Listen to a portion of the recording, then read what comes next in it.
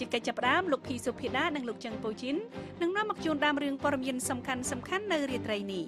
សហរដ្ឋអាមេរិកថាការបង្កើនឥទ្ធិពលយោធារបស់ចិននៅសមុទ្រចិនខាងត្បូងមិនបង្អាក់ដល់ប្រតិបត្តិការល្បាតរបស់ខ្លួននោះទេសហរដ្ឋអាមេរិកព្រមានពីពេលវេលាដ៏សំខាន់សម្រាប់មនុស្សជាតិនៅឯសន្និសីទសន្តិសុខក្នុងទីក្រុងម៉ូនីសទាហានអ៊ីស្រាអែល4នាក់រងរបួសនៅក្នុងការផ្ទុះមួយនៅជិតព្រំដែនរវាងអ៊ីស្រាអែលនិងតំបន់កាហ្សាអភិបាលខេត្តម្នាក់ទៀតមិនស្ដាប់បទបញ្ជារបស់ប្រធានាធិបតីនៅអាហ្គានីស្ថាន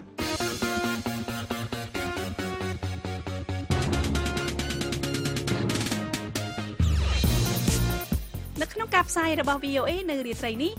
យើងខ្ញុំមានសេចក្តីរាយការណ៍អំពីកម្មវិធីនយោបាយរបស់បកប្រជាជនកម្ពុជាប្រកាន់យកការពង្រឹងទំនាក់ទំនងចិនកម្ពុជាជាសំខាន់ហើយនឹងសេចក្តីរាយការណ៍អំពីសហរដ្ឋអាមេរិកនិងប៉ាគីស្ថានព្យាយាមស្វែងរកវិធីដើម្បីសហការគ្នាលោកអ្នកនាងនឹងបានស្ដាប់សេចក្តីរាយការណ៍ទាំងនេះក្រោយព័ត៌មានអន្តរជាតិដែលផ្សាយផ្ទាល់ដោយលោកភីសុភាដានិងលោកចឹងប៉ូជីនសូមអញ្ជើញលោកសុភាដាជាមុនបាទអរគុណពេជ្រចិន្តាកងកម្លាំងសហរដ្ឋអាមេរិកមិនបាក់ទឹកចិត្តដោយសារការបង្កើនកម្លាំងយោធានៅលើកោះសិប្បនិមិត្តនៅក្នុងសមុទ្រចិនខាងត្បូងនោះទេហើយសហរដ្ឋអាមេរិកនឹងនៅតែបន្តល្បាតដែនទឹកយុទ្ធសាស្ត្រដែលមានចំនួននេះនៅកន្លែងណាដែលច្បាប់អន្តរជាតិអនុញ្ញាតឲ្យនេះបើតាមការបញ្ជាក់របស់មន្ត្រីទាហានជើងទឹកអាមេរិកមួយរូបដែលជិះនៅលើកប៉ាល់ដឹកយន្តហោះចម្បាំងដ៏ធំមហិមាមួយរបស់សហរដ្ឋអាមេរិកដែលដឹកយន្តហោះចម្បាំង F-18 ជាច្រើនគ្រឿងលោកមេបញ្ជាការរង Tim Hawkins បានប្រាប់ទីភ្នាក់ងារសារព័ត៌មាន AP នៅលើកប៉ាល់ចម្បាំង USS Carl Vinson ថាទាហានជើងទឹកសហរដ្ឋអាមេរិកបានធ្វើការល្បាតជាប្រចាំនៅតាមសមុទ្រនិងតាមអាកាសនៅក្នុងតំបន់សមុទ្រចិនខាងត្បូងអស់រយៈពេល70ឆ្នាំមកហើយដើម្បីជំរុញឲ្យមានសន្តិសុខនិងធានាឲ្យមានលំហូរពាណិជ្ជកម្មដោយរលូនដែលមានសារៈសំខាន់សម្រាប់សេដ្ឋកិច្ចអាស៊ីនិងសេដ្ឋកិច្ចរបស់សហរដ្ឋអាមេរិកលោក Tim Hawkins បានបញ្ជាក់បន្ថែមទៀតនៅលើកប៉ាល់ចម្បាំង USS Carl Vinson ដែលចតនៅឆ្នេរសមុទ្រ Manila Bay នៃប្រទេសហ្វីលីពីនយ៉ាងដូចនេះថាច្បាប់អន្តរជាតិអនុញ្ញាតឲ្យយើងធ្វើប្រតិបត្តិការនៅទីនេះបានហោះហើរវឹកហាត់និងធ្វើដំណើរលើផ្លូវទឹកនៅទីនេះបានដូច្នេះហើយនេះគឺជាអ្វីដែលយើងកំពុងតែធ្វើនិងបន្តធ្វើនៅពេលដែលលោក Donald Trump ឡើងធ្វើជាប្រធានាធិបតីរបស់សហរដ្ឋអាមេរិកមន្ត្រីរដ្ឋាភិបាលនៃបណ្ដាប្រទេសនានានៅតំបន់អាស៊ីអាគ្នេយ៍មានភាពស្រពិចស្រពិលចំពោះបញ្ហាថាតើសហរដ្ឋអាមេរិកនឹងប្រឡូកខ្លួននៅក្នុងចំនួនរវាងចិននិងបណ្ដាប្រទេសអាស៊ីអាគ្នេយ៍រួមទាំងកោះតៃវ៉ាន់នៅក្នុងសមុទ្រចិនខាងត្បូងបានកម្រិតណាអតីតប្រធានាធិបតីអាមេរិកលោក Barack Obama គឺជាអ្នករិះគន់ចំពោះសកម្មភាពកក្លឿនកើនឡើងរបស់ចិនដែលក្នុងនោះមានទាំងការសាងសង់កោះសិប្បនិមិត្តចំនួន7ដែលមានទាំងទាហានស្ថានីយ៍រ៉ាដាស្ថានីយ៍មីស៊ីលនិងផ្លូវរត់របស់យន្តហោះវែងៗចំនួន3ខ្សែផងដែរ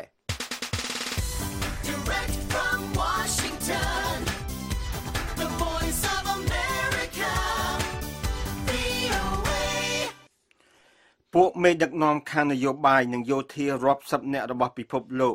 រួមជាមួយអ្នកនយោបាយអ្នកកាសែតនិងអ្នកជំនាញខាងសន្តិសុខរាប់ពាន់នាក់បានទៅដល់តំបន់ភាគខាងត្បូងប្រទេសអាល្លឺម៉ង់ជារៀងរាល់ឆ្នាំដើម្បីចូលរួមសន្និសីទសន្តិសុខក្នុងក្រុងម៉ូនីសគោលបំណងនៃសន្និសីទនេះគឺនាំសម្ព័ន្ធមិត្តនិងគូសត្រូវមកជួបជុំគ្នាដើម្បីដាក់ឲ្យសន្ទនាគ្នាមុនពេលការប្រជុំមុខដាក់គ្នាទីកន្លែងនៃសន្និសីទនោះគឺសន្តាគារប្រវត្តិសាស្ត្រ Bayerischហាក់ដូចជាធំល្មមគ្រប់គ្រាន់សម្រាប់អ្នកចូលរួមសន្និសីទនោះអ្នករៀបចំចាត់ចែងសន្និសីទនោះនិយាយថាភាពស្និទ្ធស្នាលបានបង្ខំឲ្យអ្នកចូលរួមសន្និសីទធ្វើការពិភាក្សាគ្នានៅឆ្នាំនេះសន្និសីទលើកទី55មានការគិតថាពិភពលោកកំពុងคล้ายជាកន្លែងគ្រោះថ្នាក់កាន់តែខ្លាំងឡើងលោក HR McMaster ទីប្រឹក្សាសន្តិសុខជាតិរបស់សហរដ្ឋអាមេរិកបានប្រាប់ប្រតិភូកាលពីថ្ងៃសៅរ៍ថានៅឆ្នាំនេះយើងបានជួបជុំគ្នាក្នុងគ្រាពេលវេលាដ៏សំខាន់សម្រាប់ប្រទេសជាតិរបស់យើងហើយនឹងភាពចាំបាច់សម្រាប់មនុស្សជាតិទាំងអស់លោក McMaster បាននិយាយបន្តទៀតថាយើងប្រឈមការគំរាមកំហែងជាច្រើនរបបទុច្ចរិតបានធ្វើឲ្យគ្រោះថ្នាក់រួចទៅហើយដល់សន្តិសុខអន្តរជាតិនិងសន្តិសុខនៅក្នុងតំបន់មជ្ឈិមបូព៌ានិងតំបន់អាស៊ីភាគឦសានកម្មវិធីអាវុធនុយក្លេអ៊ែររបស់កូរ៉េខាងជើងបានពិភាក្សានៅទូទាំងសន្និសីទនោះដោយមានការព្រមានដល់ប្រទេសចិនលោក McMaster បានអំពាវនាវដល់ប្រទេសទាំងអស់ដែលបន្តផ្ដល់ដង្ហើមសេដ្ឋកិច្ចដល់រដ្ឋាភិបាលកុងជឿនយ៉ាងឲ្យគោរពការដាក់ទណ្ឌកម្មសេដ្ឋកិច្ចសកលលោក The Voice of America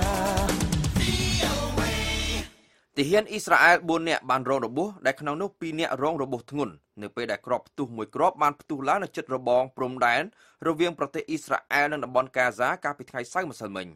អ៊ីស្រាអែលបានឆ្លើយតបដោយការវាយប្រហារតាមអាកាសប្រឆាំងនឹងទីតាំងយោធាប៉ាឡេស្ទីន6កន្លែងនៅក្នុងតំបន់កាហ្សាស្ទ្រីបនៅល្ងាចថ្ងៃសៅរ៍ដដែលនោះដែលទីតាំងទាំងនោះមានដូចជាមូលដ្ឋានផលិតអាវុធនិងរោង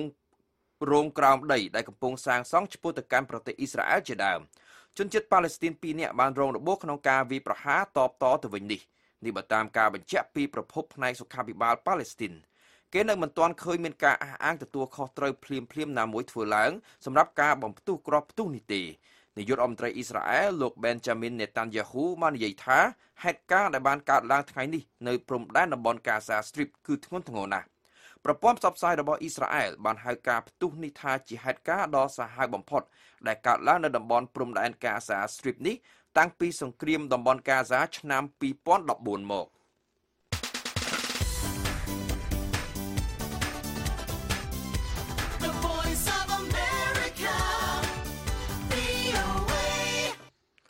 វិបត្តិនយោបាយនៅក្នុងប្រទេសអាហ្គានីស្ថានរីកកាន់តែធំឡើងនៅថ្ងៃអាទិត្យនេះ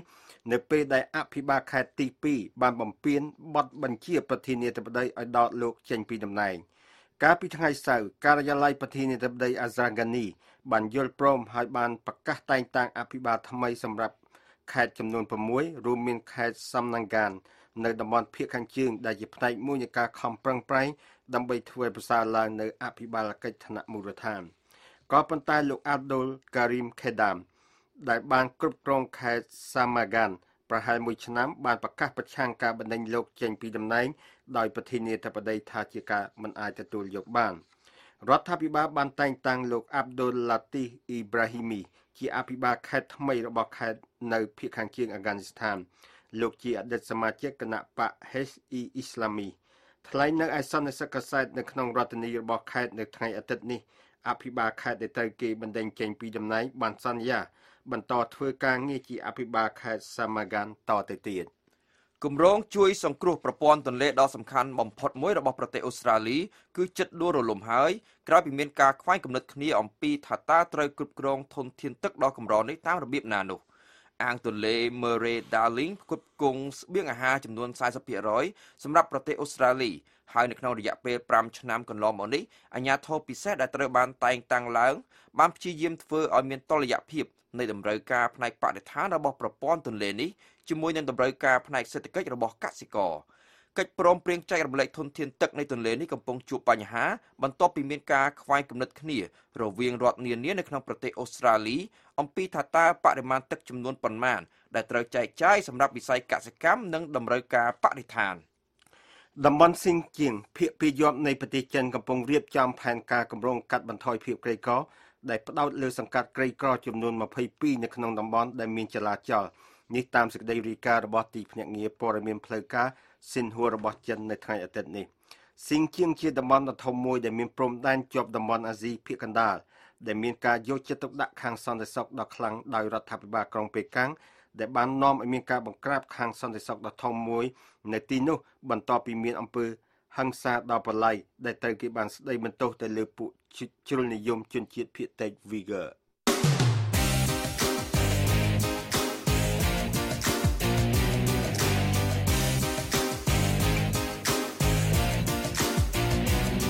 ជាបន្តទៅទៀតនេះ VOA មានសេចក្តីរាយការណ៍អំពីកម្មវិធីនយោបាយរបស់បកប្រជាជនកម្ពុជាប្រកាន់យកការពង្រឹងទំនាក់ទំនងចិនកម្ពុជាជាសំខាន់សេចក្តីរាយការណ៍អំពីសហរដ្ឋអាមេរិកនិងប៉ាគីស្ថានជាយាមស្វែងរកវិធីដើម្បីសហការគ្នាហើយនៅក្នុងការផ្សាយរយៈពេល30នាទីចុងក្រោយយើងខ្ញុំមានសេចក្តីរាយការណ៍អំពីការអំពាវនាវកាន់តែច្រើនឡើងឲ្យធ្វើការស៊ើបអង្កេតឯករាជ្យទាក់ទងនឹងការអះអាងថាមានរណ្ដៅសាកសពកប់មនុស្សជាច្រើននៅក្នុងរដ្ឋរខាញប្រទេសមីយ៉ាន់ម៉ា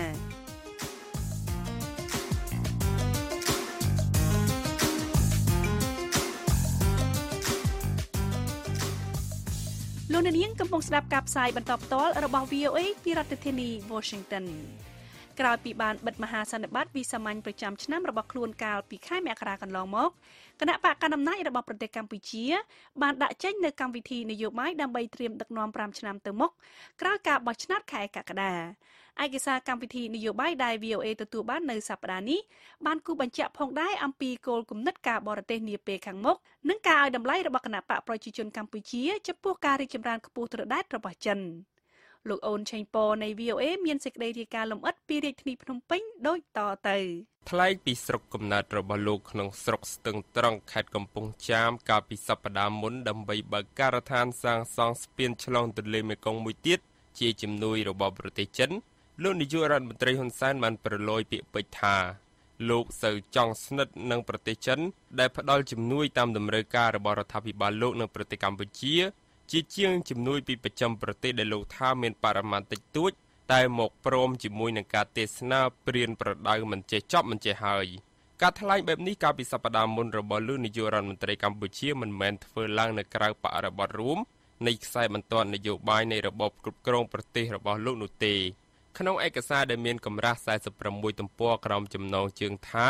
កម្មវិធីនយោបាយរបស់គណបកប្រជាជនកម្ពុជាសម្រាប់ការកសាងនិងការពារមាតុភូមិឆ្នាំ2018-2023បង្ហាញផងដែរនៅគោលគំនិតគោលនយោបាយការបរទេសរបស់គណបកសម្រាប់5ឆ្នាំទៅមុខក្រោយការបោះឆ្នោតរដ្ឋសភាខែកក្កដាខាងមុខដែលជាជំនះរបស់គណបកប្រជាជនកម្ពុជាទំនងជារឿងដែលជាមិនផុតក្រោយពីគូប្រជែងគឺគណបកសង្គ្រោះជាតិត្រូវបានរំលាយកាលពី3ខែមុនឯកសារដដែលដែល VOA ទទួលបានក្នុងសប្តាហ៍នេះបានចែងថារដ្ឋាភិបាលគណបកប្រជាជនកម្ពុជានឹងបន្តដាក់ទីតាំងគោលនយោបាយការបរទេសកម្ពុជាក្នុងពិភពលោកដែលដឹកនាំដោយពហុពលដែលបណ្ដាប្រទេសមហាអំណាចបន្តប្រកួតប្រជែងគ្នាដើម្បីឧត្តមភាពនិងឥទ្ធិពលលើរណសេរីនានាទាំងនយោបាយសេដ្ឋកិច្ចយោធាបច្ចេកវិទ្យាវិទ្យាសាស្ត្រវប្បធម៌លក្ខគណៈបកប្រជាជនកម្ពុជាបានប្រកាសថាខ្លួននឹងបន្តការធ្វើកំណែតម្រង់ទស្សនវិជ្ជាទំនាក់ទំនងការបរទេសពីនយោបាយការទូតប្រពៃណីមកជានយោបាយការទូតដែលផ្ដល់សារៈសំខាន់ដល់សកម្មភាពសេដ្ឋកិច្ចនិងក៏បានបង្ហាញផងដែរអំពីសារៈសំខាន់នៃទំនាក់ទំនងជាមួយប្រទេសចិនក្នុងឯកសារដែលគេឃើញមានហត្ថលេខារបស់លោកហ៊ុនសែនក្នុងនាមជាប្រធានគណៈបកមានខ្លឹមសារដើមយ៉ាងដូចនេះថាបន្តប្រកាន់ខ្ជាប់នយោបាយចិនមួយនិងចាត់ទុកការងើបរីកចម្រើនខ្លាំងក្លារបស់ប្រទេសចិនជាការរួមចំណែកដល់ការរីកលូតលាស់នៃសេដ្ឋកិច្ចក៏ដូចជាការពង្រឹងនូវគ្រឹះសន្តិភាពនិងស្ថិរភាពសម្រាប់តំបន់និងពិភពលោកទាំងមូលឯកសារដដែលក៏បានបន្តទៀតក្នុងន័យដើមទាំងស្រុងថាបង្កើនការប្រុងប្រយ័ត្នខ្ពស់ចំពោះការប៉ុនប៉ងអនុវត្តបដិវត្តពណ៌របស់មជ្ឈដ្ឋានខាងក្រៅសម្ដៅផ្ដួលរំលំរាជរដ្ឋាភិបាលស្របច្បាប់ប្រឆាំងការជ្រៀតជ្រែករបស់បរទេសចំកិច្ចការផ្ទៃក្នុងកម្ពុជានិងធ្វើការវាយបកល្បិចកលលើខ្មៅងងឹតរបស់ពួកទាំងនោះកាលពីខែវិច្ឆិកាកន្លងទៅរដ្ឋាភិបាលរបស់គណបកប្រជាជនកម្ពុជាបានឈ្នះក្តីនៅតុលាការកំពូលក្នុងបណ្ដឹងសុំរំលាយគណបកសង្គ្រោះជាតិដែលជាក្រុមជំទាស់ធំជាងគេនៅក្នុងប្រទេសហើយប្រធានគណបកគឺលោកកឹមសុខាត្រូវបានដាក់បញ្ចូលក្នុងពន្ធនាគារដោយប្រឈមមុខនឹងបទចោទក្នុងសំណុំរឿងរួមគំនិតនឹងបរទេសប៉ុនប៉ងផ្ដួលរំលំរបបដឹកនាំបរទេសដែលត្រូវបានចោទនោះគ្មាននរណាក្រៅតែពីសហរដ្ឋអាមេរិកដែលជាបន្តបន្ទាប់បានបដិសេធយ៉ាងដាច់អហង្ការនៅការចោទប្រកាន់ខណៈដែលទំនាក់ទំនងរវាងទីក្រុងភ្នំពេញនិងទីក្រុងវ៉ាស៊ីនតោនបានរអិលធ្លាក់ចុះដល់ចំណុចទាបបំផុតមិនធ្លាប់មានក្នុងប្រវត្តិសាស្ត្រនយោបាយក្រោយសង្គ្រាមរបស់កម្ពុជា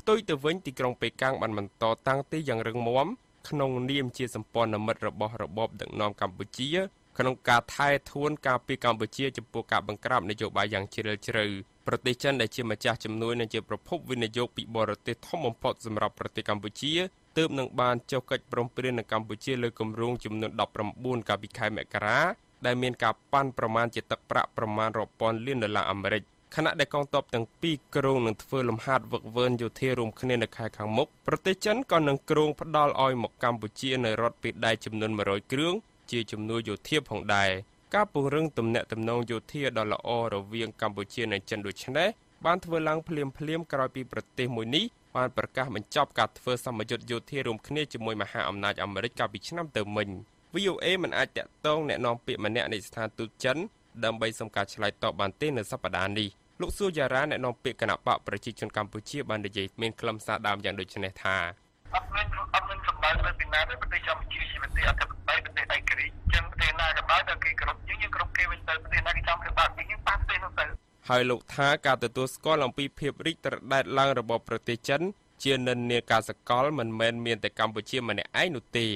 លោកមីកូអែលចាន់កូអ្នកវិភាគកិច្ចការតំបន់អាស៊ានឲ្យអង្គភាពស៊ើបអង្កេតនៃទស្សនាវដ្តី Economist EIU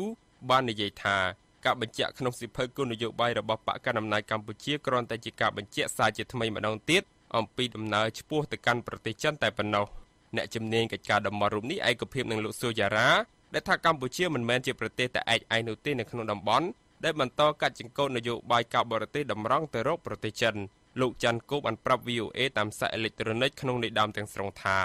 ប្រទេសថៃក្រោយរដ្ឋប្រហារឆ្នាំ2014ប្រទេសម៉ាឡេស៊ីក្រោយរឿងអាស្រូវពុករលួយវ៉ាន់ MDB ពាក់ព័ន្ធនឹងនាយករដ្ឋមន្ត្រីនិងប្រទេសមីយ៉ាន់ម៉ាក្នុងបរិបទនៃវិបត្តិរ៉ូហិញយ៉ាសុទ្ធតែបានចាក់ឆ្ងាយពីក្រមប្រចាំលោកហើយអោបក្រសោបស្វះស្វែងរកការគ្រប់គ្រងពីប្រទេសចិនដែលគេគិតថាមកសហការជាមួយនឹងជំនួយឥតខ្សែចំណងនៅពេលដែលនិយាយដល់ប្រធានរឿងកិច្ចការផ្ទៃក្នុងរបស់ប្រទេសផងគ្នាយ៉ាងណាក្តីឯកសារកម្មវិធីគោលនយោបាយដដែលបានបញ្ជាក់ផងដែរអំពីការចូលរួមសហការនឹងបណ្ដាប្រទេសក្នុងតំបន់ក្នុងការកសាងសហគមន៍អាស៊ាននៅលើកទឹកចិត្តឲ្យបន្តធ្វើការជាមួយប្រទេសជិតខាងដើម្បីពង្រឹងការកំណត់និងបោះបង្គោលព្រំដែននិងបង្គាប់ឲ្យប្រកាន់យកចំហអព្យាក្រឹតលើបញ្ហាអន្តរជាតិនានារាយការណ៍ពីរាជធានីភ្នំពេញខ្ញុំអូនឆេងប៉ VOA នៅរវាងសហរដ្ឋអាមេរិកនិងប្រទេសប៉ាគីស្ថាននៅតែមិនល្អដោយសារតែសហរដ្ឋអាមេរិកយល់ឃើញថាប៉ាគីស្ថានបានផ្ដល់ជំរកលាក់ខ្លួនដល់ពួកតាលីបង់ដែលធ្វើសង្គ្រាមជាមួយសហរដ្ឋអាមេរិកនៅក្នុងប្រទេសអាហ្វហ្គានីស្ថានប៉ុន្តែប៉ាគីស្ថានបានបញ្ជាក់ថាមិនមានវត្តមានរបស់ពួកតាលីបង់នៅលើទឹកដីរបស់ខ្លួនទៀតនោះទេហើយយល់ថាសហរដ្ឋអាមេរិកភ្ជាប់ទំនាក់ទំនងជាមួយនឹងខ្លួនគឺដើម្បីផ្ដោតលើសង្គ្រាមរបស់សហរដ្ឋអាមេរិកនៅក្នុងប្រទេសអាហ្វហ្គានីស្ថានតែប៉ុណ្ណោះអ្នកស្រី Ayesha Tanzim នៃ VOA រាយការណ៍អំពីរឿងនេះពីទីក្រុងអ៊ីស្លាមាបាតប្រទេសប៉ាគីស្ថានលោកភីសុភីដានិងលោកសុកខេមរាជូនសេចក្តីប្រាយសម្រួលដូចតទៅនៅពេលដែលពាក្យ Alpha ដែលមានន័យថាប្រទេសអាហ្វហ្គានីស្ថាននិងប៉ាគីស្ថានត្រូវបានបង្ហាញជាលើកដំបូងនៅក្នុងពាក្យពិសេសដោយឡែកនៃគោលនយោបាយការបរទេសសហរដ្ឋអាមេរិកនៅប្រហែលជាឆ្នាំ2008ជនជាតិប៉ាគីស្ថានជាច្រើនមិនសប្បាយចិត្តនឹងពាក្យនេះពាក្យនេះត្រូវបានណែនាំឲ្យប្រើដោយលោក Richard Holbrooke ដែលជាអ្នកដែលក្រោយមកបានក្លាយជាអ្នកតំណាងពិសេសលើកដំបូងរបស់សហរដ្ឋអាមេរិកសម្រាប់ប្រទេសអាហ្វហ្គានីស្ថាននិងប៉ាគីស្ថានពាក្យនេះដំបូងត្រូវបានបង្កើតឡើងដើម្បីឆ្លុះបញ្ចាំងឲ្យឃើញពីគោលគំនិតដែលថាគោលនយោបាយរបស់សហរដ្ឋអាមេរិកតម្រូវឲ្យមាននៅមធ្យោបាយរួមមួយសម្រាប់បញ្ហាយោធានិងសន្តិសុខនៅក្នុងតំបន់អាស៊ីខាងត្បូងដើម្បីឈ្នះសង្គ្រាមនៅក្នុងប្រទេសអាហ្វហ្គានីស្ថានចាំបាច់ត្រូវមាននៅមធ្យោបាយសម្របសម្រួលមួយជាមួយនឹងប្រទេសប៉ាគីស្ថានប៉ុន្តែមន្ត្រីរដ្ឋាភិបាលប៉ាគីស្ថានគិតថាសហរដ្ឋអាមេរិកភ្ជាប់ទំនាក់ទំនងជាមួយនឹងប្រទេសប៉ាគីស្ថានគឺដើម្បីផ្ដោតលើប្រទេសអាហ្វហ្គានីស្ថានតែប៉ុណ្ណោះ10ឆ្នាំក្រោយមកសង្គ្រាមនៅក្នុងប្រទេសអាហ្វហ្គានីស្ថាននៅតែបន្តហើយទំនាក់ទំនងរវាងសហរដ្ឋអាមេរិកនិងប៉ាគីស្ថានកាន់តែយ៉ាប់ជឿនឡើងសហរដ្ឋអាមេរិកបានផ្អាកផ្ដល់ជំនួយយោធាដល់ប៉ាគីស្ថានរហូតទាល់តែប៉ាគីស្ថានប្រឹងប្រែងបន្ថែមទៀតដើម្បីបង្ក្រាបលើក្រុមសកម្មប្រយុទ្ធនានារដ្ឋាភិបាលប៉ាគីស្ថានបានបញ្ជាក់ថារដ្ឋាភិបាលក្រុង Washington បានធ្វើឲ្យខ្លួនក្លាយជាអ្នកខុសសម្រាប់ការបរាជ័យរបស់សហរដ្ឋអាមេរិកនៅក្នុងការជួយសង្គ្រោះប្រទេសអាហ្វហ្គានីស្ថានលោក Mu'id Yusuf អនុប្រធានមជ្ឈមណ្ឌលអាស៊ីនៃវិទ្យាស្ថានសន្តិភាពសហរដ្ឋអាមេរិក US Institute of Peace បានបញ្ជាក់ថាសហរដ្ឋអាមេរិកនិងប៉ាគីស្ថានបានផ្ដល់សញ្ញាដល់គ្នាទៅវិញទៅមកថាប្រសិនបើភាគីណាមួយធ្វើជ្រុលហួសដែនកំណត់នោះនឹងមានផលប៉ះពាល់ធ្ងន់ធ្ងរជាក់ជាមិនខានបើទោះបីជាភាគីនីមួយៗមិនបានបញ្ជាក់អំពីដែនកំណត់នោះឲ្យបានច្បាស់លាស់ក៏ដោយសារតែភាគីនីមួយៗមិនចង់ឲ្យទំនាក់ទំនងคล้ายជាមានបញ្ហាគ្រោះថ្នាក់ដែលភាគីណាមួយវាយតម្លៃខុសអំពីដែនកំណត់របស់ភាគីម្ខាងទៀតគឺមានកម្រិតខ្ពស់ជាងពេលមុននៅក្នុងរយៈពេល15ឆ្នាំចុងក្រោយនេះសហរដ្ឋអាមេរិកបានចោទប្រកាន់ជាយូរមកហើយថាប្រទេសប៉ាគីស្ថានបានផ្ដល់ជំរកសុវត្ថិភាពដល់ពួកតាលីបង់អាហ្វហ្គានីស្ថានក៏ដូចជាផ្គត់ផ្គង់អាវុធដ៏ប្រឡាយដល់បណ្ដាញក្រុមហាក់ខានីផងដែរប្រទេសប៉ាគីស្ថានបានជំទាស់ថាខ្លួនជាអ្នកទទួលផលលំបាកធ្ងន់ធ្ងរសម្រាប់ការវាយប្រហារបែបយោធាដែលមេបញ្ជាការយោធារបស់ខ្លួនបាននិយាយថាបានបោសសម្អាតជំរកសុវត្ថិភាពរបស់ពួកតាលីបង់ទាំងអស់រួចហើយនៅក្នុងទឹកដីប៉ាគីស្ថានមន្ត្រីប៉ាគីស្ថានបានបញ្ជាក់ថាពួកតាលីបង់បានត្រួតត្រាដែនដីល្មមគ្រប់គ្រាន់ហើយនៅក្នុងប្រទេសអាហ្វហ្គានីស្ថានដែលធ្វើឲ្យពួកគេមិនចាំបាច់ត្រូវការប្រទេសប៉ាគីស្ថាននោះទេនេះគឺជាការអះអាងដែលសហរដ្ឋអាមេរិកមិនដែលឯកភាពតាមនោះទេប៉ុន្តែអ្វីដែលមន្ត្រីរដ្ឋាភិបាលអាមេរិកជារឿយៗទទួលស្គាល់នៅក្នុងការប្រជុំអំពីស្ថានភាពសង្គ្រាមនៅក្នុងប្រទេសអាហ្វហ្គានីស្ថានគឺថាពួកគេយល់អំពីក្តីបារម្ភរបស់ប្រទេសប៉ាគីស្ថានដែលមិនចង់ឲ្យសង្គ្រាមនៅក្នុងប្រទេសអាហ្វហ្គានីស្ថាន ហ៊ាចូលទៅក្នុងទឹកដីរបស់ខ្លួនដោយធ្វើឲ្យសត្រូវរបស់រដ្ឋាភិបាលអាហ្វហ្គានីស្ថានក្លាយជាសត្រូវរបស់ខ្លួននោះទេរដ្ឋាភិបាលប៉ាគីស្ថានក៏បានអះអាងផងដែរថាសហរដ្ឋអាមេរិកកំពុងវិយតម្លៃជ្រុលលើវត្តមានរបស់ពួកតាលីបង់នៅក្នុងប្រទេសប៉ាគីស្ថានរដ្ឋមន្ត្រីការពារជាតិប៉ាគីស្ថានលោក Khurram Dasgir Khan បានថ្លែងថាយើងនិយាយថាมันមានជំរកសុវត្ថិភាពដែលរៀបចំឡើងណាមួយសម្រាប់ពួកតាលីបង់នៅក្នុងប្រទេសប៉ាគីស្ថាននោះទេលោកបានបន្ថែមទៀតថាប្រហែលជានៅមានសមាជិកពួកសកម្មប្រយុទ្ធដែលនៅសេសសល់នៅលាក់ខ្លួនក្នុងចំណោមប្រជាពលរដ្ឋប៉ុន្តែរដ្ឋាភិបាលប៉ាគីស្ថានកំពុងតាមស្វែងរកពួកគេតាមរយៈការធ្វើប្រតិបត្តិការបន្តទៀតលោក Moid Yusuf បានបញ្ជាក់ថាសង្គ្រាមក្នុងប្រទេសអាហ្វហ្គានីស្ថាននៅតែបន្តហើយពួកតាលីបង់បានបន្តធ្វើការវាយប្រហារដល់ប្រឡាយប្រឆាំងនឹងអង្គការអូតង់និងកងកម្លាំងអាហ្វហ្គានីស្ថានលោកបាននិយាយយ៉ាងដូចនេះថាសហរដ្ឋអាមេរិកលែងមានការអាណិតអាសូរចំពោះការព្រួយបារម្ភរបស់ប៉ាគីស្ថានហើយដែលការព្រួយបារម្ភនោះគឺថាការវាយប្រយុទ្ធជាមួយនឹងពួកតាលីបង់នៅលើទឹកដីអាហ្វហ្គានីស្ថានអាចបង្កើតបញ្ហាសម្រាប់ប៉ាគីស្ថានលោក Thomas Lynch អ្នកស្រាវជ្រាវល្បីឈ្មោះមួយរូបផ្នែកតំបន់អាស៊ីខាងត្បូងនិងអាស៊ីខាងលិចនៃសាកលវិទ្យាល័យការពារជាតិ National Defense University នៅក្នុងរដ្ឋធានី Washington បាននិយាយថាយើងឃើញថាសហរដ្ឋអាមេរិកមានការឆ្អែតឆ្អន់ជាមួយនឹងប្រទេសប៉ាគីស្ថានហេតុដូច្នេះហើយប៉ាគីស្ថាននឹងឃើញមានបញ្ហាកើនឡើងពាក់ព័ន្ធនឹងការឆ្លើយតបបែបគោលនយោបាយរបស់សហរដ្ឋអាមេរិកនៅក្នុងរយៈពេលដ៏ខ្លីខាងមុខនេះប្រទេសប៉ាគីស្ថានមិនទាន់អាចប្រើឥទ្ធិពលរបស់ខ្លួនជាមួយនឹងពួកតាលីបង់ដើម្បីនាំពួកតាលីបង់នេះមកកាន់តុចរចានៅឡើយទេហើយរដ្ឋាភិបាលរបស់លោកប្រធានាធិបតីសហរដ្ឋអាមេរិក Donald Trump នាពេលឥឡូវនេះផ្ដោតលើការកម្ចាត់ពួកតាលីបង់នេះចេញពីសមរភូមិប្រយុទ្ធតែម្ដង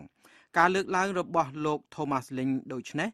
មិនមែនមានន័យថាដាច់ខាតមិនចាំបាច់មានការចរចាជាមួយនឹងពួកតាលីបង់នោះទេ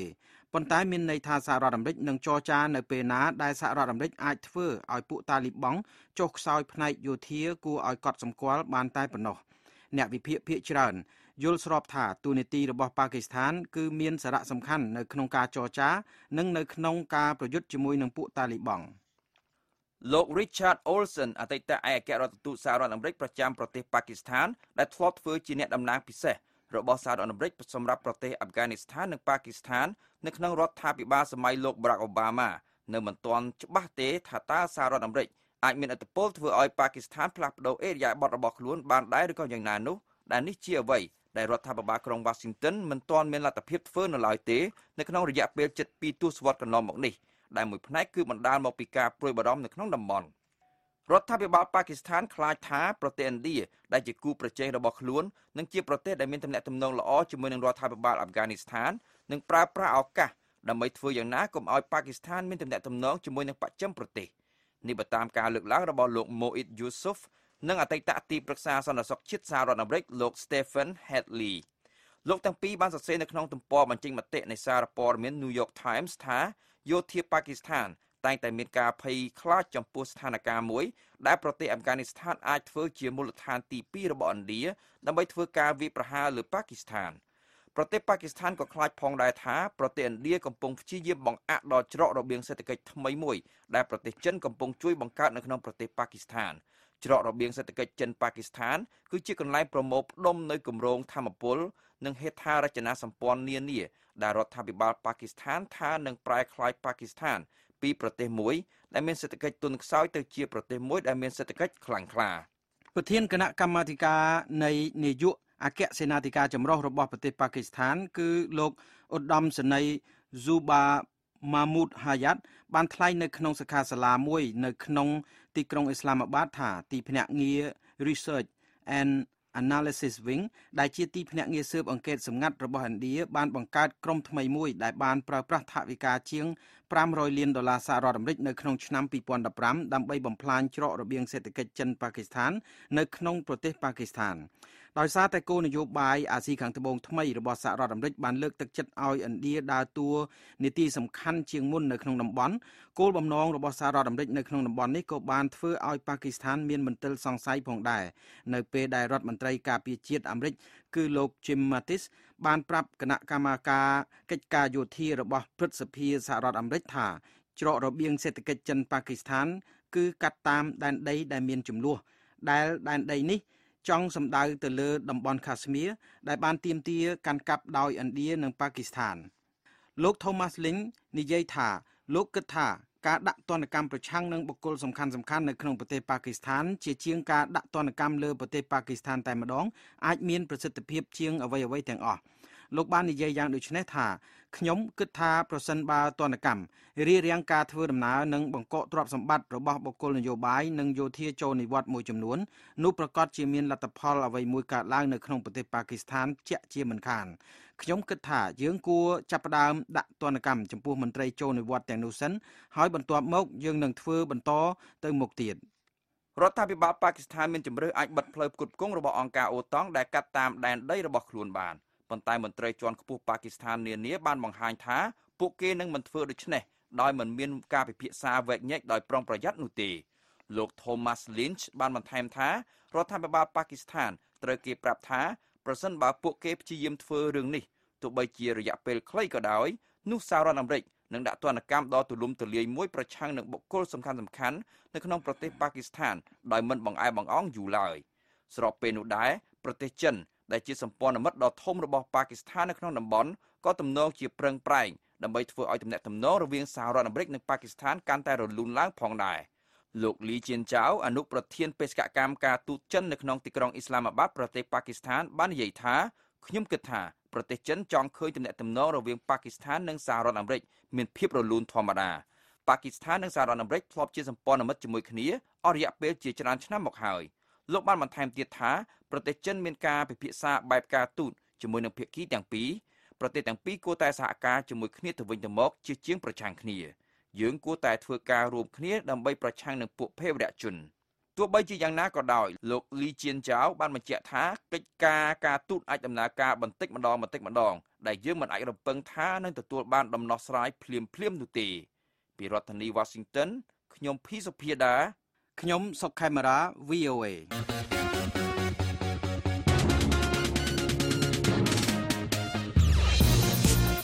លោកអ្នកនាងជាទីមេត្រីនៅក្នុងការផ្សាយរយៈពេល30នាទីចុងក្រោយជាបន្តទៅទៀតនេះក្រោយព័ត៌មានលើកទី2យើងខ្ញុំមានសេចក្តីរាយការណ៍អំពីការអំពាវនាវកាន់តែច្រើនឡើងឲ្យធ្វើការស៊ើបអង្កេតឯករាជ្យទាក់ទងនឹងការអះអាងថាមានរណ្ដៅសពកប់មនុស្សជាច្រើននៅរដ្ឋរខាញប្រទេសមីយ៉ាន់ម៉ាត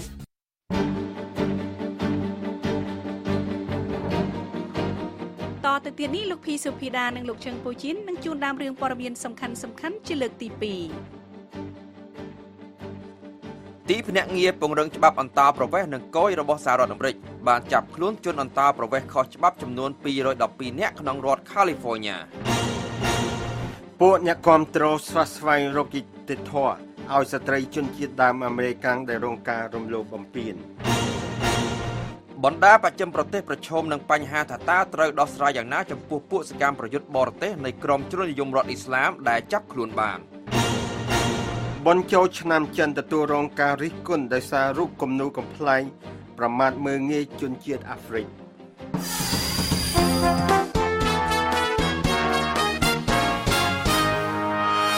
លំដាប់តទៅទៀតនេះលោកភីសុភាដានិងលោកជឹងពុយជីននឹងជួនព័ត៌មានទាំងស្រុងសូមអញ្ជើញលោកសុភាដាបាទអរគុណពេជ្រចិន្តារដ្ឋាភិបាលសហព័ន្ធសហរដ្ឋអាមេរិកបានប្រកាសថាទីភ្នាក់ងារពង្រឹងច្បាប់អន្តោប្រវេសន៍និងគយរបស់សហរដ្ឋអាមេរិកដែលហៅកាត់ថា ICE បានចាប់ខ្លួនជនអន្តោប្រវេសន៍គ្មានក្រដាសស្នាមចំនួន212នាក់នៅតំបន់ភាគខាងត្បូងរដ្ឋ California កាលពីសប្តាហ៍កន្លងទៅនេះទីភ្នាក់ងារ ICE នេះបានប្រកាសកាលពីថ្ងៃសុក្រកន្លងទៅនេះថាខ្លួនបានចាប់ខ្លួនជនអន្តោប្រវេសន៍គ្មានក្រដាសស្នាមទាំងនេះនៅតាមកន្លែងអាជីវកម្មចំនួន122កន្លែងនៅក្នុងអំឡុងពេលចុះឆែកឆេររយៈពេល5ថ្ងៃរបស់ខ្លួននៅក្នុងសេចក្តីប្រកាសរបស់ខ្លួនកាលពីថ្ងៃសុក្រអនុប្រធានទីភ្នាក់ងារ ICE លោក Thomas Homan បាននិយាយថាដោយសារតែដែនសមត្ថកិច្ចមួយចំនួនដែលមានគោលនយោបាយដាក់កំហិតចំពោះការពាក់ព័ន្ធរបស់សមត្ថកិច្ចក្នុងការអនុវត្តច្បាប់អន្តោប្រវេសន៍សហព័ន្ធដូចជាទីក្រុង Los Angeles ជាដើមបានជាទីភ្នាក់ងារ ICE មិនអាចចាប់ខ្លួនជនបរទេសដែលជាឧក្រិដ្ឋជននៅក្នុងកន្លែងឃុំឃាំងដែលមានសន្តិសុខត្រឹមត្រូវបានដូច្នេះមន្ត្រីមានសមត្ថកិច្ចមានតែបង្ខំចិត្តធ្វើការចាប់ខ្លួនជាទូទៅនៅតាមសហគមន៍ប្រជាពលរដ្ឋវិញលោក Thomas Homan បានបញ្ជាក់ថាអ្នកដែលត្រូវបានចាប់ខ្លួនចំនួន 88% គឺជាឧក្រិដ្ឋជនដែលមានទោសសេចក្តីប្រកាសរបស់ទីភ្នាក់ងារ ICE នេះបានបញ្ជាក់ទៀតថាអ្នកដែលត្រូវបានចាប់ខ្លួនទាំង 88% នោះគឺជាឧក្រិដ្ឋជនដែលមានទោស ឬអ្នកដែលមិនគោរពតាមបញ្ជាបញ្ជូនចេញពីសហរដ្ឋអាមេរិកឬក៏អ្នកដែលធ្លាប់ត្រូវបានបញ្ជូនចេញពីសហរដ្ឋអាមេរិកប៉ុន្តែបានលួចចូលដោយខុសច្បាប់មកក្នុងសហរដ្ឋអាមេរិកម្ដងទៀត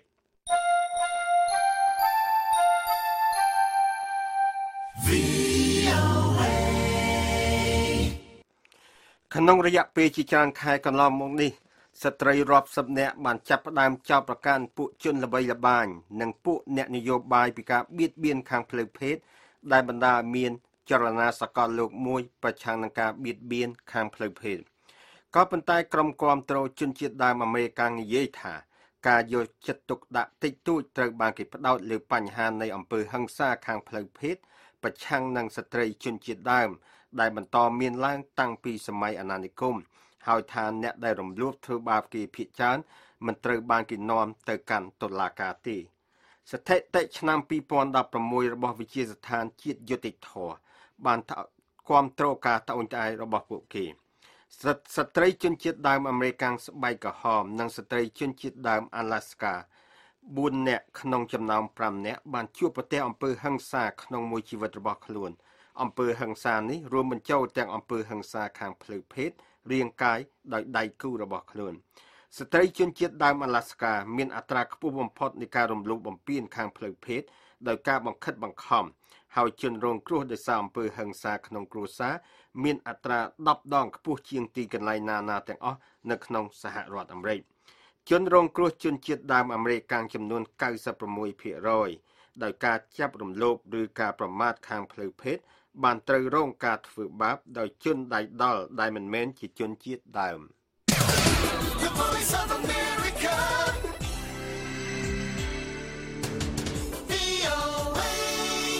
សហរដ្ឋអាមេរិកនិងសម្ព័ន្ធមិត្តរបស់ខ្លួននៅទ្វីបអឺរ៉ុបមានការខ្វែងគំនិតគ្នាពាក់ព័ន្ធនឹងបញ្ហាថាតើត្រូវធ្វើយ៉ាងណាចំពោះយុទ្ធជនបរទេសនៃក្រុមជននិយមរដ្ឋអ៊ីស្លាមរាប់រយនាក់ដែលត្រូវបានចាប់ខ្លួននៅក្នុងសមរភូមិប្រយុទ្ធក្នុងប្រទេសស៊ីរីនិងអ៊ីរ៉ាក់នៅពេលដែលកិច្ចព្រមព្រៀងអំពីថាតើត្រូវដោះស្រាយយ៉ាងណាចំពោះយុទ្ធជនទាំងនេះមិនទាន់ត្រូវបានធ្វើឡើងនៅឡើយអ្នកជំនាញនានាបានព្រមានអំពីការប្រឈមមួយចំនួនស្របពេលដែលប្រទេសកំណើតមួយចំនួនរបស់យុទ្ធជនទាំងនេះបដិសេធមិនព្រមទទួលយកយុទ្ធជនទាំងនេះវិញឬក៏មិនទាន់ត្រៀមខ្លួនរួចរាល់ដើម្បីចាត់វិធានការចំពោះយុទ្ធជនទាំងនេះទៅតាមផ្លូវច្បាប់គោលជំហររបស់សហរដ្ឋអាមេរិកគឺថាពួកសកម្មប្រយុទ្ធជីហាតទាំងនោះត្រូវបានកាត់ទោសនៅក្នុងប្រទេសកំណើតរបស់ពួកគេប៉ុន្តែចក្រភពអង់គ្លេសនិងប្រទេសបារាំងមានការស្ទាក់ស្ទើរនៅក្នុងការឯកភាពតាមគោលជំហររបស់សហរដ្ឋអាមេរិកដូចនេះមន្ត្រីការទូតបារាំងមួយរូបដែលថ្លែងក្នុងលក្ខខណ្ឌមិនបញ្ចេញឈ្មោះបានប្រាប់ VOA កាលពីថ្ងៃសុក្រកន្លងទៅនេះថាប្រទេសបារាំងមានក្តីបារម្ភថាពួកជីហាតជនជាតិបារាំងទាំងនោះនឹងប្រើតុលាការសម្រាប់គោលបំណងឃោសនានិងមានចម្ងល់ចំពោះភាពមិនលំអៀងរបស់តុលាការទាំងនោះមន្ត្រីការទូតរូបនោះបានបញ្ជាក់ទៀតថាបញ្ហាច្បាប់ក៏មានភាពស្មុគស្មាញសម្រាប់ការកាត់ទោសពួកសកម្មប្រយុទ្ធទាំងនេះដែលពាក់ព័ន្ធនឹងសកម្មភាពភេរវកម្មនៅបរទេសផងដែរមន្ត្រីការទូតរូបនោះក៏បានបញ្ជាក់អំពីការព្រួយបារម្ភថែមទៀតថានៅក្នុងពន្ធនាគារពួកសកម្មប្រយុទ្ធទាំងនោះអាចបញ្ចុះបញ្ចូលអ្នកជាប់ពន្ធនាគារដទៃទៀតឲ្យមានគំនិតជ្រុលនិយមបានមហាសមាសរឆ្នាំថ្មីប្រចាំឆ្នាំរបស់រដ្ឋាភិបាលចិនដែលបានផ្សាយតាមទូរទស្សន៍ដោយមានអ្នកមើលរាប់លានអ្នកទូទាំងចិនដីគោកបានធ្វើឲ្យមានការរិះគន់ទូទាំងសកលលោកចំពោះរូបគំនូរកំប្លែងប្រមាថមើលងាយហើយនឹងសាច់រឿងអំពីការសរសើររបស់ជនជាតិអាហ្វ្រិកដល់ប្រទេសចិននៅក្នុងរយៈពេលប្រមាណឆ្នាំថ្មីនេះក្រុមហ៊ុនរបស់ចិនជាច្រើនបានប្រឈមការរិះគន់អំពីការប្រកាន់ពូជសាសន៍ការពណ៌នាជនជាតិស្បែកខ្មៅនៅក្នុងការឃោសនាពាណិជ្ជកម្មរបស់ខ្លួនការឃោសនាពាណិជ្ជកម្មទាំងនោះបានចាត់ទុកស្បែកសថាស្បែកស្អាតហើយស្បែកខ្មៅថាមិនល្អឬពួកគេបដូចជនជាតិស្បែកខ្មៅទៅនឹងសត្វស្វាយន្តហោះមួយគ្រឿងនៃប្រទេសអ៊ីរ៉ង់បានធ្លាក់ចូលតំបន់ភ្នំ Zagros នៅក្នុងប្រទេសអ៊ីរ៉ង់ដោយបានធ្វើឲ្យមនុស្សទាំង66នាក់ដែលជិះនៅលើយន្តហោះនោះស្លាប់បាត់បង់ជីវិតបុគ្គលិកក្រុមហ៊ុនអាកាសចរ ASEAN បាននិយាយថាយន្តហោះនេះដឹកអ្នកដំណើរចំនួន60នាក់ដែលក្នុងនោះមានកុមារម្នាក់ផងដែរនិងរួមទាំងអាកាសយានិកចំនួន6នាក់ផងដែរយន្តហោះនោះបានចាក់ចេញពីទីក្រុងតេហេរ៉ង់កាលពីព្រឹកថ្ងៃអាទិត្យនេះធ្វើដំណើរទៅកាន់ទីក្រុងយ៉ាស៊ូសនៃខេត្តអ៊ីស្វាហានដែលមានចម្ងាយប្រមាណ560គីឡូម៉ែត្រអង្គការអន្តរជាតិក្រហមអ៊ីរ៉ង់បានបញ្ជាក់ថាខ្លួនបានបញ្ជូនបុគ្គលិកសង្គ្រោះបន្ទាន់ទៅកាន់តំបន់ធ្លាក់យន្តហោះនោះ ប៉ុន្តែគេបានរាយការណ៍មកថាអាកាសធាតុមិនល្អហើយឧទ្ធម្ភាគកញ្ចក់មិនអាចចោះចតនៅជិតកន្លែងកើតហេតុនោះបានទេលោក Henry Bolton អតីតមេដឹកនាំគណៈបកឯករាជ្យចក្រភពឬ UKIP ដែលជាគណៈបកស្ដាំនិយមរបស់ចក្រភពអង់គ្លេសនិយាយថាវានឹងមានការលំបាកបំផុតសម្រាប់គណៈបកនេះចេញផុតពីវិបត្តិមេដឹកនាំនៅពេលបច្ចុប្បន្ននៅពេលដែលសមាជិកបានបោះឆ្នោតកាលពីថ្ងៃសៅរ៍ដើម្បីបណ្ដេញលោកចេញពីតំណែងដោយសាររឿងអាស្រូវការប្រកាន់ពូជសាសន៍គណៈបក UKIP ដែលបានទទួលការសរសើរដោយសារការគាំទ្រយ៉ាងខ្លាំងសម្រាប់ចក្រភពអង់គ្លេសចេញពីសហភាពអឺរ៉ុបនៅក្នុងការបោះឆ្នោតឆ្នាំ2016ឥឡូវនេះត្រូវបោះឆ្នោតជ្រើសរើសមេដឹកនាំលើកទី5របស់ខ្លួនក្នុងរយៈពេលមិនដល់2ខែទៀតទេអំពីវនីវច្រើនឡើងឲ្យមានការស៊ើបអង្កេតឯករាជ្យតាក់ទងនឹងការអះអាងអំពីរណ្ដៅកប់សពមនុស្សជាច្រើនដែលរកឃើញនៅក្នុងរដ្ឋអាខាញនៅពេលរដ្ឋាភិបាលភូមាបានបន្តបដិសេធរបាយការណ៍ព័ត៌មានលោក Oliver Slow អ្នកយកព័ត៌មាន VOA រាយការណ៍ពីទីក្រុងយ៉ាងងួនប្រទេសភូមាហើយលោកពិនស៊ីសវណ្ណប្រែសម្រួលសេចក្តីរាយការណ៍នេះជូនដូចតទៅការវាយបករបស់រដ្ឋាភិបាលភូមាប្រឆាំងនឹងរបាយការណ៍របស់បណ្ដាញព័ត៌មាន Associated Press ដែលសរសេរព័ត៌មានអំពីរណ្ដៅសពរួមនៅក្នុងភូមិមួយនៅរដ្ឋរខាញភាគខាងជើងគឺជាការបង្ហាញជាថ្មីទៀតនៅតម្រូវការឲ្យមានគណៈកម្មាធិការឯករាជ្យចូលទៅតំបន់មានបញ្ហាចម្រូងចម្រាសនេះបើយោងតាមក្រមសិទ្ធិមនុស្សកាលពីថ្ងៃទី2ខែកុម្ភៈបណ្ដាញព័ត៌មាន Associated Press បានចេញផ្សាយរបាយការណ៍មួយចោទថាមានការសម្លាប់រង្គាលដោយកម្លាំងសន្តិសុខភូមានៅក្នុងភូមិ Guda Piyin នៅជិតទីក្រុង Butidong នៅក្នុងរដ្ឋរខាញរបាយការណ៍ដែលយោងតាមសាក្សីរូបភាពពីផ្កាយវិទ្យាសាស្ត្រនិងរូបថតពីទូរស័ព្ទដៃបានចោទថាកម្លាំងសន្តិសុខបានដុតសពខ្លះដោយប្រើទឹកអាស៊ីតរបាយការណ៍នេះនិយាយថាជនរងគ្រោះ75នាក់ត្រូវបានគេរកឃើញក្នុងរណ្ដៅសពរួមជាច្រើនប៉ុន្តែអ្នកភូមិបានប៉ាន់ស្មានថាមនុស្សប្រហែល400នាក់ត្រូវបានសម្លាប់ក្នុងប្រតិបត្តិការកាលពីថ្ងៃទី27ខែសីហាគឺតែប្រមាណថ្ងៃប៉ុណ្ណោះក្រោយពីការវាយប្រហារដោយក្រុមប្រដាប់អាវុធ Arakan Rohingya Salvation Army គឺកងទ័ពចលនាសង្គ្រោះ Arakan Rohingya ដែលជាកត្តាជំរុញឲ្យមានការបង្ក្រាបដោយយោធា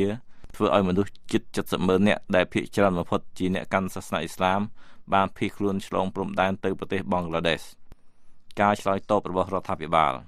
មួយថ្ងៃក្រោយរបាយការណ៍របស់ទីភ្នាក់ងារព័ត៌មាន AP បណ្ដាញព័ត៌មានរដ្ឋរបស់ភូមាបានចេញអត្ថបទមួយនិយាយថាខ្លួនបដិសេធរបាយការណ៍ពីមុនហើយថាមន្ត្រីក្នុងស្រុកបានទៅភូមិ Guda Piyin ដើម្បីស៊ើបអង្កេតការអះអាងនេះអត្ថបទរបស់កាសែត Global News Live of Myanmar គឺពន្លឺពិភពថ្មីនៃមីយ៉ាន់ម៉ាឬភូមាចេញផ្សាយនៅថ្ងៃទី3ខែកុម្ភៈសរសេរថា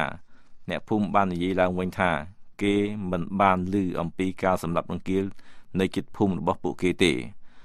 ដ្ឋាភិបាលអះអាងថាកងកម្លាំងសន្តិសុខត្រូវបានវាយប្រហារដោយក្រុមចម្រុះនៃកងកម្លាំងចលនាសង្គ្រោះជាតិ Arakan Rohingya និងអ្នកភូមិប្រហែល500នាក់ហើយកងកម្លាំងសន្តិសុខបានឆ្លើយតបដោយធ្វើការការពារខ្លួនរបាយការណ៍នោះនិយាយថាសាកសពរបស់ភេរករ19នាក់ត្រូវក៏រកឃើញ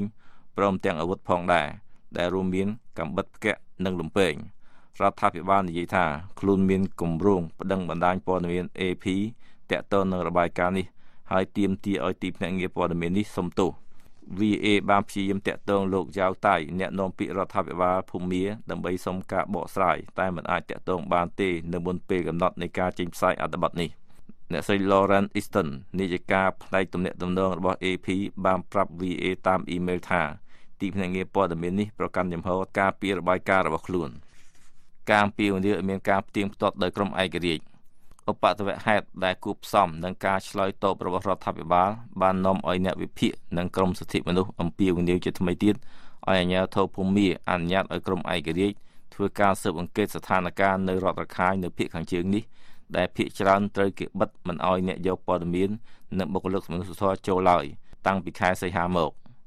កាលពីឆ្នាំមុនក្រុមប្រឹក្សាសិទ្ធិមនុស្សរបស់អង្គការសហប្រជាជាតិ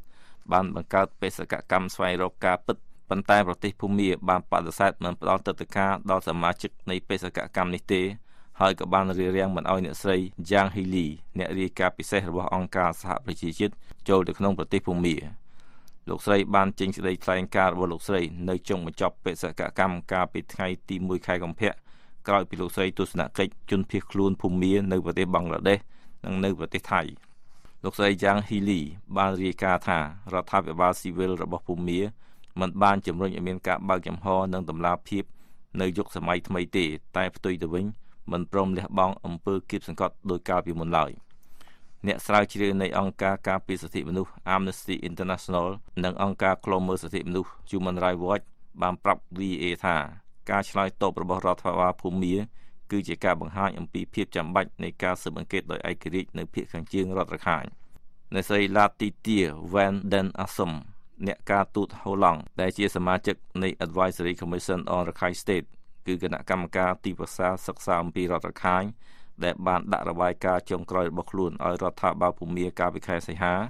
បាននិយាយថាការរកឃើញក្នុងរបាយការណ៍របស់ទីភ្នាក់ងារព័ត៌មាន Reuters គឺជារឿងគួរឲ្យរន្ធត់និងរំខានចិត្តខ្លាំងណាស់លោកស្រីបានលើកពីការប្រែក្រឡាស់ក្នុងពេលតែមួយថ្ងៃប៉ុណ្ណោះក្នុងការឆ្លើយតបរបស់រដ្ឋាភិបាលភូមាចំពោះអត្ថបទនោះលោកស្រី Van Den Assam បានប្រាប់ VOA ថាការឆ្លើយតបបែបនេះមិនមែនជារឿងដែលអាចទទួលយកបាននោះទេសម្រាប់អក្រិតកម្មធ្ងន់ធ្ងរដែលត្រូវមានការស៊ើបអង្កេតស៊ីជម្រៅលើសពីនេះទៅទៀតក្នុងរឿងដែលមានការចោទប្រកាន់កម្រិតខ្ពស់បែបនេះការសាកសួរអ្នកភូមិត្រូវធ្វើឡើងដោយមានការប្រុងប្រយ័ត្នជាខ្លាំងអ្នកស្រីនិយាយថាមានតែក្រុមឯករាជ្យនិងមិនលំអៀងហើយគូផ្សំនឹងបច្ចេកទេសចាំបាច់ដើម្បីធ្វើកសលវិច័យប៉ុណ្ណោះទេដែលអាចជឿទុកចិត្តបានទើបគេអាចធ្វើការសន្និដ្ឋានឲ្យបានសមស្របលោកស្រីបន្ថែមថាបេសកកម្មរបស់អង្គការសហប្រជាជាតិស្វែងរកការពិតនិងបង្ហាញរបាយការណ៍ទី1របស់ខ្លួននៅខែមីនាហើយវាយោងតាមការស្រាវជ្រាវធ្វើឡើងនៅក្រៅប្រទេសភូមាហើយថាគ្រប់គ្នាមិនត្រូវមើលស្រាលសារៈសំខាន់នៃរបាយការណ៍នេះទេលោក David Medinson អ្នកវិភាគឯករាជ្យបានប្រាប់ VOA ថាវិធានការរដ្ឋាភិបាលភូមាប្រឆាំងនឹងទីភ្នាក់ងារព័ត៌មាន AP គឺជាការវាយប្រហារមួយទៀតលើសេរីភាពព័ត៌មានក្រោយពីអ្នកកាសែត2នាក់របស់ទីភ្នាក់ងារព័ត៌មាន Reuters ដែលយកព័ត៌មានអំពីវិបត្តិនៅរដ្ឋរខាញត្រូវបានចាប់ខ្លួនកាលពីខែធ្នូពីបទប្រើប្រាស់ឯកសារផ្លូវការលោក Martinson បានប្រាប់ VOA ថានេះជាការព្យាយាមបិទបាំងមួយទៀតហើយនេះជាផ្នែកមួយនៃឧទាហរណ៍យ៉ាងច្បាស់កឡែតមួយទៀតដែលស្ទើរតែដោយការព្យាយាមតាមបែបអក្រិតប្រឆាំងទំនាក់ទំនងព័ត៌មានហើយខ្ញុំគិតថាវានឹងកាន់តែធ្ងន់ធ្ងរទៅ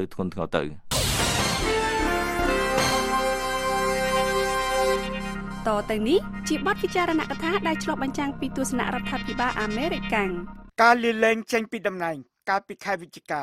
របស់ប្រធានាធិបតី Robert Mugabe នៃប្រទេស Zimbabwe ក្នុងទ្វីបអាហ្វ្រិកបានបើកឱកាសមួយសម្រាប់ប្រជារាស្ត្រ Zimbabwe ដែលបានរងទុក្ខវេទនាយូរយារមកហើយការគ្រប់គ្រងជិត4ទសវត្សរ៍ដោយ Mugabe ប្រកបដោយមហន្តរាយខាងសេដ្ឋកិច្ច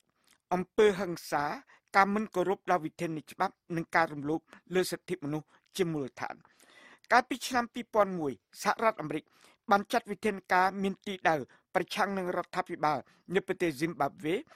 ដោយមានរួមបញ្ចូលការដាក់ទណ្ឌកម្មខាងហិរញ្ញវត្ថុប្រឆាំងនឹងពួកបុគ្គលនិងអង្គភាពដែលត្រូវជ្រើសរើសការហាម5មិនឲ្យផ្ទេរសម្ភារៈ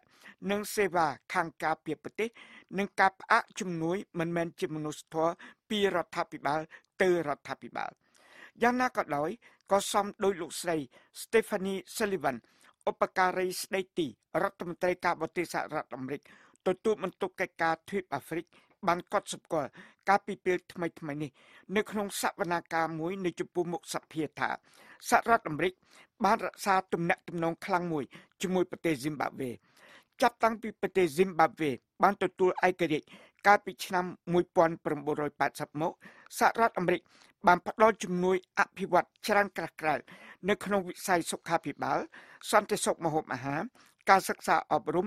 និងឱកាសខាងសេដ្ឋកិច្ចសម្រាប់ពលរដ្ឋ Zimbabwe ទោះណាជានៅពេលនេះជំនួយបរទេសណាមួយរបស់សហរដ្ឋអាមេរិកគ្មានតេតិននឹងការផ្ដល់ប្រកាសដោយផ្ទាល់ដល់រដ្ឋាភិបាលក៏ដោយលោកស្រី Stephanie Sullivan ឧបការីស្ដីទីរដ្ឋមន្ត្រីការបរទេសអាមេរិកបានមានប្រសាសន៍ថាការផ្លាស់ប្ដូរនៅក្នុងរដ្ឋាភិបាល Zimbabwe ផ្ដល់ឱកាសមួយសម្រាប់ការកែតម្រង់ដែលអាចអនុញ្ញាតឲ្យសហរដ្ឋអាមេរិកធ្វើការតាក់ទងតាមវិធីដែលយើងអាចធ្វើបានកាលពីពេលថ្មីៗនេះលោកស្រីគូបញ្ជាក់ថាការនេះមានន័យថាលោក Emerson Mnangagwa ត្រូវតែបង្ហាញការបដិញ្ញារបស់លោកដល់ប្រទេស Zimbabwe មួយដែលមានលទ្ធិប្រជាធិបតេយ្យមានយុត្តិធម៌ មានសុខភាពល្អនិងសម្បូររុងរឿងផងដែរគោលនយោបាយសហរដ្ឋអាមេរិកសម្រាប់ការពង្រីកទំនាក់ទំនងតម្រូវឲ្យមានការផ្ដោតការយកចិត្តទុកដាក់លើលទ្ធិប្រជាធិបតេយ្យផ្អែកលើរដ្ឋធម្មនុញ្ញការបោះឆ្នោតដោយសេរីនិងយុត្តិធម៌ការគោរពសិទ្ធិមនុស្សវិធាននៃច្បាប់និងការកែលម្អបរិយាកាសពាណិជ្ជកម្មនិងវិនិយោគលោកស្រី Sullivan បានមានប្រសាសន៍ថាប្រទេស Zimbabwe មានសង្គមស៊ីវិលខ្លាំងមួយនិងក្រុមប្រឆាំងខាងនយោបាយមានការពិសោធន៍ដែលសម្លេងពួកគេត្រូវតែរាប់បញ្ចូលនៅក្នុងការត្រួសត្រាយផ្លូវមួយទៅមុខកងយោធាត្រូវតែវិលត្រឡប់ទៅកាន់បន្ទាយពួកគេវិញហើយស្ថាប័នរដ្ឋមិនគួរមានលក្ខណៈយោធាទេពួកអ្នកប្រព្រឹត្តបទរំលោភនានាប្រឆាំងនឹងក្រុមជនស៊ីវិលគួរតែធ្វើឲ្យមានការទទួលខុសត្រូវដោយមិនគិតអំពីការជាប់តាក់ទងជាមួយគណៈបកហើយរដ្ឋាភិបាលត្រូវតែធ្វើកំណែទម្រង់សេដ្ឋកិច្ចខ្លាំងក្លាដោយមានរួមបញ្ចូលទាំងការដោះស្រាយបញ្ហាអនុភាពថវិកានិងការកាត់បន្ថយអំពើពុករលួយផងដែរលោកស្រី Stephanie Sullivan ឧបការីស្ដីទីរដ្ឋមន្ត្រីការបរទេសសហរដ្ឋអាមេរិកបានប្រកាសថាប្រសិនបើលោកប្រធានាធិបតី Mnangagwa ចង់ឲ្យមានការកែលម្អទំនាក់ទំនងខាងការទូតនិងការទទួលជំនួយនិងកិច្ចសហប្រតិបត្តិការអន្តរជាតិជាពិសេសជាមួយសហរដ្ឋអាមេរិករដ្ឋាភិបាលរបស់លោកត្រូវតែធ្វើការកែតម្រង់ជាដំបូងសហរដ្ឋអាមេរិកប្រុងប្រៀបខ្លួនរួចស្រេចហើយដើម្បីជួយរដ្ឋាភិបាលនិងប្រជារាស្ត្រនៃប្រទេស Zimbabwe ឲ្យសម្រេចគោលដៅទាំងនេះជាមូលដ្ឋាននេះគឺដើម្បីប្រជារាស្ត្រ Zimbabwe លោកស្រីបានមានប្រសាសន៍បន្ថែមថាយើងចង់គាំទ្រការប៉ងប្រាថ្នារបស់ពួកគេសម្រាប់ប្រទេសមួយដែលអាចសម្រេចសក្តានុពលពេញលេញរបស់ពួកគេបាន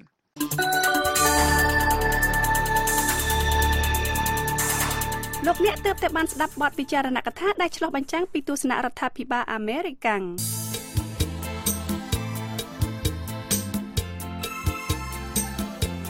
លោកអ្នកនាងជាទីមេត្រីនៅក្នុងការផ្សាយរបស់ VOA នៅព្រឹកស្អែកនេះពីម៉ោង 5 ដល់ម៉ោង 5:30 នាទីសូមលោកអ្នកនាងរងចាំស្ដាប់សេចក្តីរាយការណ៍ព័ត៌មានថ្មីៗពីប្រទេសកម្ពុជា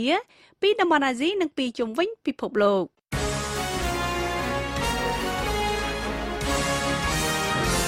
តទៅទៀតនេះលោកភីសុភីដានឹងជួនព័ត៌មានអន្តរជាតិសង្ខេបបញ្ចប់សូមអញ្ជើញលោកសុភីដាអរគុណពេជ្រចិន្តានាយករដ្ឋមន្ត្រីកាណាដាលោក Justin Trudeau និងក្រុមគ្រួសាររបស់លោកបានធ្វើទស្សនកិច្ចរយៈពេលមួយសប្តាហ៍ទៅកាន់ប្រទេសឥណ្ឌាដើម្បីបង្កើនពាណិជ្ជកម្មនិងការវិនិយោគជាមួយនឹងប្រទេសឥណ្ឌានេះជាដំណើរទស្សនកិច្ចលើកដំបូងរបស់លោក Trudeau ទៅកាន់ប្រទេសឥណ្ឌាតាំងពីលោកបានឡើងកាន់តំណែងនៅក្នុងឆ្នាំ2015មកលោកនឹងជួបជាមួយនឹងនាយករដ្ឋមន្ត្រីឥណ្ឌាលោក Narendra Modi ដើម្បីពិភាក្សាអំពីការពង្រីកពាណិជ្ជកម្មបញ្ហាធម្មពលការអប់រំនិងហេដ្ឋារចនាសម្ព័ន្ធពាណិជ្ជកម្មរវាងប្រទេសកាណាដានិងប្រទេសឥណ្ឌាបានកើនឡើងទ្វេដងនៅក្នុងរយៈពេលមួយទសវត្សរ៍កន្លងមកនេះគឺកើនឡើងរហូតដល់ជាង$8,000 លានអាមេរិកកាលពីឆ្នាំ2016នៅក្នុងប្រទេសកាណាដាមានជនជាតិឥណ្ឌាជាង1.2 លាននាក់រស់នៅដែលមានចំនួនជាង 3% នៃប្រជាជនកាណាដាសរុប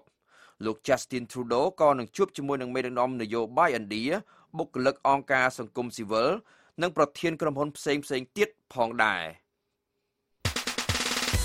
Direct from Washington, the voice of America, VOA អគ្គិភ័យដ៏ធំមួយបានកើតឡើងនៅឯព្រះវិហារចូលខាងនៃទីក្រុងឡាសាក្នុងដែនដីទីបេដែលព្រះវិហារនេះគឺជាវិហារសាសនាដ៏ពិសិដ្ឋមួយកន្លែងសម្រាប់សាសនាព្រះពុទ្ធរបស់ទីបេគេរាយការណ៍មកថាមិនមានអ្នកស្លាប់ឬរបួសដោយសារអគ្គិភ័យនេះទេហើយទំហំនៃការខូចខាតរបស់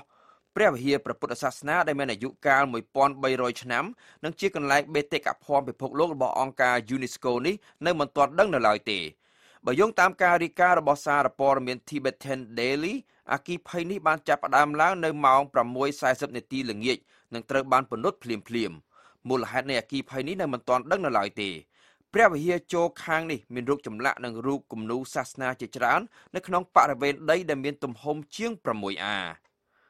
គម្រោងជួយសង្គ្រោះប្រព័ន្ធទន្លេដ៏សំខាន់បំផុតមួយរបស់ប្រទេសអូស្ត្រាលីគឺជិតដួលរលំហើយក្រោយពីមានការខ្វែងគំនិតគ្នាអំពីថាតើត្រូវគ្រប់គ្រងធនធានទឹកដ៏កម្រនេះតាមរបៀបណានោះអាងទន្លេ Murray Darling ផ្គត់ផ្គង់ស្បៀងអាហារចំនួន 40% សម្រាប់ប្រទេសអូស្ត្រាលីហើយនៅក្នុងរយៈពេល5ឆ្នាំកន្លងមកនេះអាជ្ញាធរពិសេសដែលត្រូវបានតែងតាំងឡើងបានព្យាយាមធ្វើឲ្យមានតុល្យភាពនៃតម្រូវការផ្នែកបរិស្ថានរបស់ប្រព័ន្ធទន្លេនេះជាមួយនឹងតម្រូវការផ្នែកសេដ្ឋកិច្ចរបស់កសិករកិច្ចព្រមព្រៀងចែករំលែកធនធានទឹកនៃទន្លេនេះកំពុងជួបបញ្ហាបន្ទាប់ពីមានការខ្វែងគំនិតគ្នារវាងរដ្ឋនានានៅក្នុងប្រទេសអូស្ត្រាលីអំពីថាតើបរិមាណទឹកចំនួនប៉ុន្មានដែលត្រូវចែកចាយសម្រាប់វិស័យកសិកម្មនិងតម្រូវការបរិស្ថានទាហានអ៊ីស្រាអែល4នាក់បានរងរបួសដែលក្នុងនោះ2នាក់រងរបួសធ្ងន់នៅពេលដែលគ្រាប់ផ្ទុះមួយគ្រាប់បានផ្ទុះឡើងនៅជិតរបងព្រំដែនរវាងអ៊ីស្រាអែលនិងតំបន់កាហ្សាកាលពីថ្ងៃសៅរ៍ម្សិលមិញអ៊ីស្រាអែលបានឆ្លើយតបដោយការវាយប្រហារតាមអាកាសប្រឆាំងនឹងទីតាំងយោធាប៉ាឡេស្ទីន6កន្លែងនៅក្នុងតំបន់កាហ្សាស្ទ្រីបនៅល្ងាចថ្ងៃសៅរ៍ដដែលនោះដែលទីតាំងទាំងនោះមានដូចជាមូលដ្ឋានផលិតអាវុធនិងរោងក្រោមដីដែលកំពុងសាងសង់ឆ្ពោះទៅកាន់ប្រទេសអ៊ីស្រាអែលជាដើមជនជាតិប៉ាឡេស្ទីន2នាក់បានរងរបួសក្នុងការវាយប្រហារតបតទៅវិញនេះបើតាមការបញ្ជាក់ពីប្រភពផ្នែកសុខាភិបាលប៉ាឡេស្ទីនគេនៅមិនទាន់ឃើញមានការអះអាងទទួលខុសត្រូវភ្លាមណាមួយធ្វើឡើងសម្រាប់ការបំផ្ទុះគ្រាប់ផ្ទុះនេះទេរដ្ឋាភិបាលសហព័ន្ធសហរដ្ឋអាមេរិកបានប្រកាសថាទីភ្នាក់ងារពង្រឹងច្បាប់អន្តោប្រវេសន៍និងគយរបស់សហរដ្ឋអាមេរិកដែលហៅកាត់ថា ICE បានចាប់ខ្លួនជនអន្តោប្រវេសន៍គ្មានក្រដាសស្នាមចំនួន212នាក់នៅតំបន់ភាគខាងត្បូងរដ្ឋ California កាលពីសប្តាហ៍កន្លងទៅនេះ